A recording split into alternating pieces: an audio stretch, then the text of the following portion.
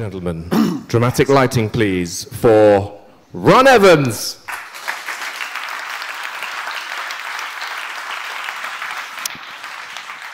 Hello.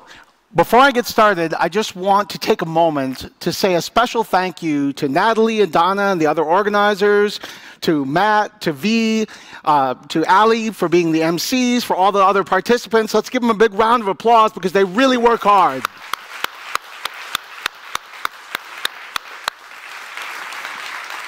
All right, let's do this.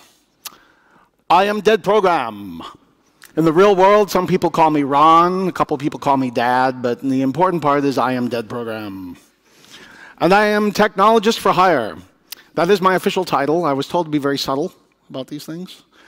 I run a micro consultancy called the Hybrid Group, where we are all technologists for hire. All right, that ends our commercial thing, but because I'm here to talk about open source, specifically TinyGo, because this is a small update about TinyGo. So TinyGo is a Go compiler for small places, like microcontrollers and WebAssembly. Let's get the rundown of the current stats. 11,200 plus stars on GitHub. Thank you, people. Thank you. 612 forks, and over 100 contributors on our main repo. Wow. Thank you, people.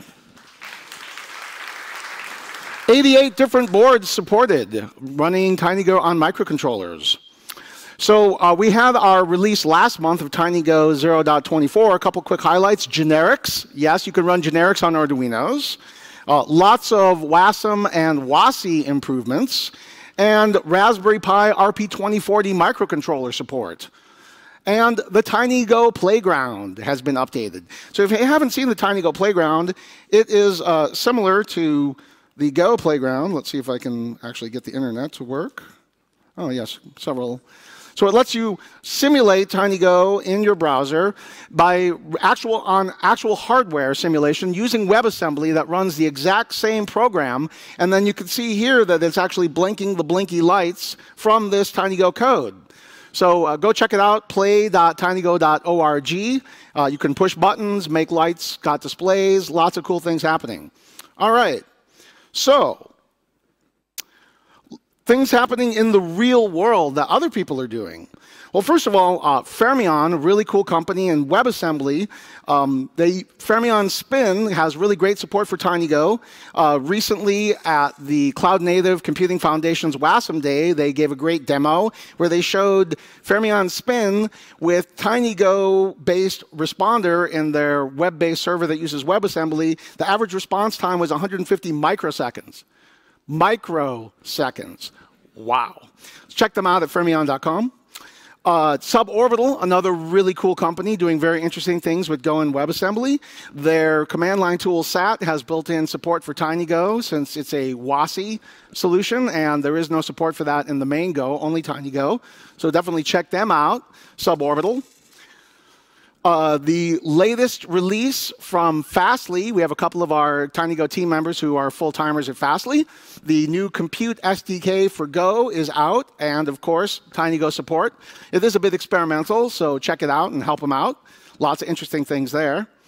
And Tetrate Labs out of Japan has just released WA0, which is a WASM runtime written entirely in Go, and it works really great with TinyGo. So TinyGo compiled WebAssembly modules executing in a WebAssembly runtime written in Go. So it's Go from the top to the bottom. Pretty amazing stuff. Check it out. All right. So speaking of TinyGo on WA0, Philippe Charrier, a fantastic programmer out of France, is doing all sorts of interesting things. Just recently, he was doing some experiments running WA0 with TinyGo and using it to query a Couchbase database. And so this is actually working now, apparently. So check that out. TinyGo WASM binary. So a regular Go WASM binary, 1.3 megabytes. Actually, that should be an 8, 1.8 megabytes. TinyGo WASM binary, 96K. Sergey Kalivsky thought that was pretty amazing. I mean, yeah, size matters, and small is the new big. Keep that in mind. All right, Blues Wireless, a company that was started by the legendary Ray Ozzie. If you haven't heard of Ray Ozzie, check him out, former CTO of Microsoft. He's got a company, Blues Wireless. This was from the Embedded World Conference in Nuremberg, Germany recently, where he was giving a roundtable discussion with shout-outs, of course, to TinyGo. Yes, we're getting everywhere. So USB MIDI.